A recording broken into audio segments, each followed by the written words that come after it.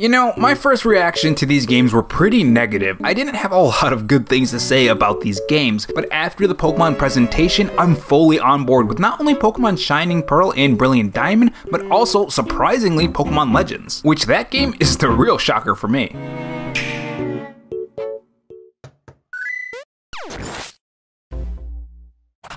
Hey guys, it's Rob here, and welcome back to the Robo Show, where we cover the latest gaming news, leaks, and rumors from Microsoft, Sony, and Nintendo in 2020 and beyond. If you want to be kept up on the latest gaming news, make sure you click that red subscribe button below this video and that notification bell so you know when I upload. And if you're interested, I have a Patreon, which link to that will be in the pinned comment along with my Twitter account.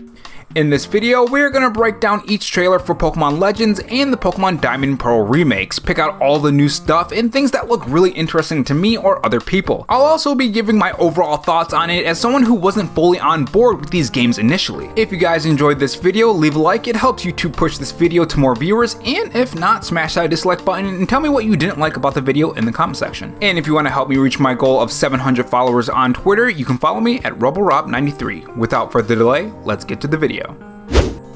So let's not waste any time here guys, let's start with the Pokemon remakes. The very first thing I noticed with the difference between 5 months ago of what was shown and what was shown just a couple days ago at the time of writing the script was the color. The color has dramatically changed. Now you may be thinking that that doesn't really change too much, but it actually changed a lot of how it looks, especially the details in the environment. Initially it was this harsh and vibrant color with the backgrounds and environments and some of the character models. But with this new trailer, it's more of a softer, lighter tone, more akin to say Pokemon Let's Go, or pretty much any Pokemon game. I've noticed that a lot of Pokemon games like to have these lighter tones. Now this has made some of the details in the background less noticeable, as seen with these rocks right here during the battle sequences. Now I'm not too sure if this was just done for aesthetic, or they just want you to focus on the characters themselves, but it's hardly noticeable unless you're directly looking for it. But it is clear that the palette has changed, and I think in some spots it's for the better, and in some spots it's not. Now looks aside, the gameplay features are what really got me on board with this game. The first one that looked really fun is the Grand Underground. They've revamped it from the original game and it looks really fun. They have different mini games, you can have your own base, and what I think is the best part of the Grand Underground is the Pokemon hideaways. Now fun fact here, this is all new to this game. It wasn't even featured in the original Pokemon Diamond and Pearl game back on the DS. Now one thing that's really cool about these Pokemon hideaways is that depending on what statues you put in your secret base depends on what kind of Pokemon you find in the Pokemon hideaways. In my opinion, this adds a level of exploration and replayability aside from the main game that I think is a nice addition to these games. I think this could also lead the way for them to adding more Pokemon later down the line as well. Second is something that is actually kinda cool and I completely missed it while watching the Pokemon Direct. You can customize the effect of the Pokeballs when you release them in battle. Now apparently according to my friend this was in the original game as well, but I completely forgot about it. I think that's a pretty cool detail and something that I'm definitely going to be exploring once I play this game. Now along with those secret Pokemon hideaways, there's also more features that are new to this game, and that's customizable clothes. Now unfortunately what I noticed is that you can't customize parts of your clothes, you can only have an overall outfit. So you won't be able to mismatch say the winter style with the Eevee jacket style, which is kind of a bummer, but at least there is some kind of customization in this game. The next thing they showed off is dancing, and I swear every single time I played this in Pokemon Diamond or Pearl, I sucked at it. Let's hope I'm better in this version. But as you can see, this is a huge upgrade over the DS version of these games for obvious reasons. The Union Room also makes a return. I remember using this once in a while, but I never really did a full dive into it. I'm more of a main portion of the game kind of player. I'm not really into the PvP aspect of Pokemon. Another great feature in these remakes is Pokemon being able to travel outside the Pokeball. I always loved this kind of thing in Pokemon games that they've been doing with the recent Pokemon games. It's always cool to see your Pokemon follow you outside the Pokeball. I don't know what it is, but it's something that I always love in these games. Now we also do have a new version of the Nintendo Switch Lite, which is the Dialga and Palkia edition, which I will definitely be getting if I can. I've been meaning to get a second Switch honestly, and this is the perfect chance. Though I gotta be honest, I wish the color scheme was a bit different if I'm being 100% honest with you guys. Now they didn't just show off these Pokemon remakes, they also showed off what was the main attraction for me for this Pokemon Direct, and that's the Pokemon Legends game. Right off the bat, the first thing I noticed is the character animations were drastically improved with a lot of the character models, though as you can see see with Saline, some of the textures on the hair were still a bit rough, and especially the clothes as well. But before this trailer, the character models were obviously not finished and were rough around the edges. You can tell from the old footage that the gameplay had some frame rate problems as well here and there. But now in the new trailer, there is a drastic improvement. With that being said, let's all be honest here, some of the textures in the game aren't super detailed. But it is an improvement over 5 months ago, and I do have to say that some of these shots do look really great, especially the nighttime shots. But what about gameplay? Because graphics are important, yeah, but I think gameplay is a lot better and more important in my opinion. There is a reason why we still enjoy these retro games and even older Pokemon games. Well, the gameplay actually looks really fun. Now, interesting fact about the region this time around that we're going to be exploring and going through is a pre-Sinnoh region. I just think it's pretty cool that we're going to be able to see what the region was like before it became the Sinnoh region. And how this plays into the story of Pokemon Legends is essentially you're hired as part of a group called the Survey Corps. Your job is to hunt Pokemon and collect data. Similar to how in the future when this place becomes the Sinnoh region, you collect Pokemon data for any Professor Oak or whatever professor it is, depending on which Pokemon game you're playing. Think of being part of this group as a pre-Pokemon trainer job. Now, interestingly enough, it seems that instead of buying Pokeballs from the Pokemart, we're gonna be crafting our own Pokeballs, which is actually very interesting because what the heck is a Master Ball made out of? That's basically the highest form of Pokeball you can make, and it can catch any Pokemon, so what the heck is it made out of? Now, another thing that's different from your usual Pokemon game is that you can die or black out, as they say, but essentially you can die in this game. It's a weird change to the Pokemon formula where they can actually attack you now, but I think it's something that's welcomed and something different.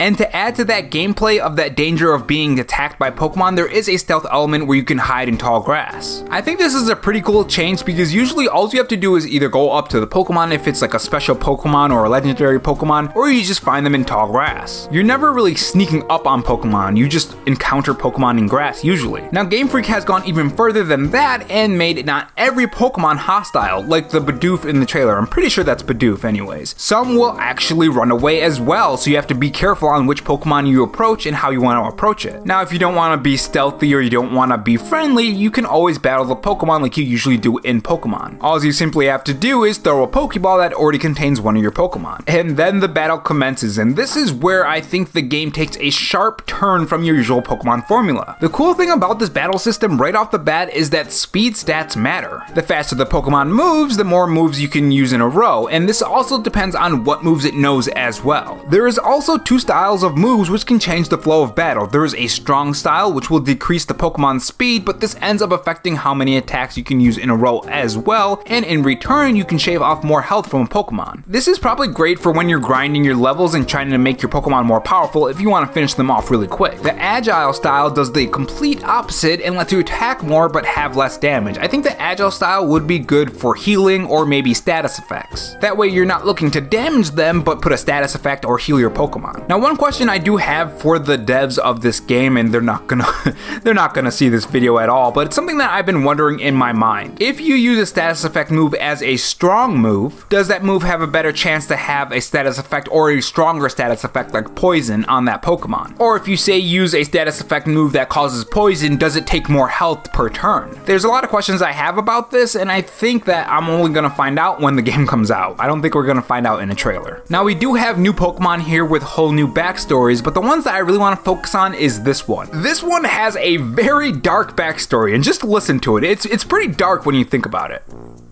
It's made up of the Pokemon that have died. Like, that's a little dark. Have you noticed that a lot of these descriptions for some of these Pokemon are pretty dark? Like Cubone. Cubone's description is really sad and really depressing. Now, no one say anything about this in the comment section. I want other people to go out and find it themselves, but just put the word Cubone in the comment section with a sad emoji or a sad face. Anyways, depressing descriptions of Pokemon aside, I think these games look overall great now. I had my problems with them at first, but overall I'm on board now. But don't get me wrong, I do still have some problems with the games, especially the Pokemon remakes with the character models. I still think something akin to Link's Awakening would have been better, but it is growing on me. But those are really just my thoughts on this and the breakdown of all the stuff that happened during the Pokemon Presents. Now, I didn't cover the mobile stuff because I'm not really too interested in that, but if you want me to cover it, I will. Just make sure you guys tell me in the comment section below if you do want me to cover that stuff. And also, while you're down there, make sure you tell me if you guys are on board with these games. Did these trailers change your mind like they did me, or are you still off board, or maybe you were still on board from that first reveal? Tell me your thoughts in the comment section below, and if you enjoyed this video, leave a like and subscribe to Robo Gaming for more gaming news, breakdowns, and reviews and leaks and all that good stuff. Thanks for watching, guys, and remember, stay safe, stay charged, and have a good one.